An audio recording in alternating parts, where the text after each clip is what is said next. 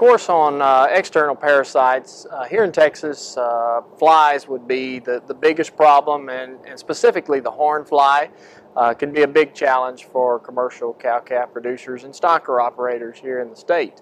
Our fly season, one of our biggest challenges is that our fly season can be very extended, and it can be a little bit sporadic at times. And so we can have a fly population emerge in March, and we have a breeding season or a time when those flies are available or are out there and potentially on cattle all the way in through until we get a first frost, which can be in Texas late November. So it is a very extended fly season.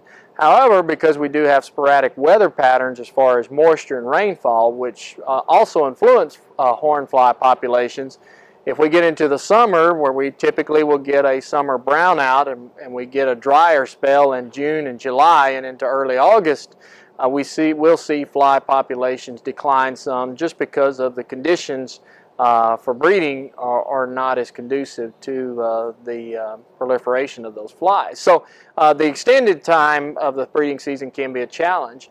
Fly control options, there's lots of different options out there to control horn flies, and many are very effective. From a cow-calf operation, there's many chemicals out there that are available, pesticides that can control flies, different classes that are available that we can rotate through to make sure that we don't have any resistance. And there's also many different applications that are available. There are the feed-through products that can work very well as long as consumption is correct on there, and we do get that product into the animals that really suppress larva growth and essentially break the cycle of the flies. And then we do have our fly tags, which are one of our longer term control methods, and we can get control up to 150 days on those products. And then we have our pour-ons or our sprays, which are a little shorter term, a little more economical method, but they really only last for about 25 to 30 days period of time. We do have our applications such as back rubs or dust bags that can also be effective ways to deliver the product. And the challenge with those is you've got to get the cattle to rub those type products to get application of the pesticide.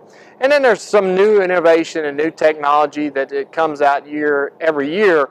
One of the things that came out about 3 years ago was a product that was applied in a capsule that was actually shot through an air cartridge and to hit the back of the cow or calf or bull, whatever it may be, and essentially is a spot-on, pour-on type treatment to where you don't have to really gather the cattle. And so there's a lot of different options out there and different ways to manage flies. If you're managing flies in more of a confined type area, closed quarters or barns and those kind of things, really the biggest control and the most effective control method is trying to keep things clean and sanitary. Keep the manure out of those barns and facilities, try to keep spilled feed up. Get the things that were the breeding grounds, get rid of them. You should have a little pretty effective control, and then maybe incorporate some of the pesticide options that we do have for those types of methods. The control methods can be as low as just pennies on maybe a spray type product, maybe 20 to 50 cents, and we get up to some of our fly tags, which we may be in $3 to $5 per cow for those treatment options.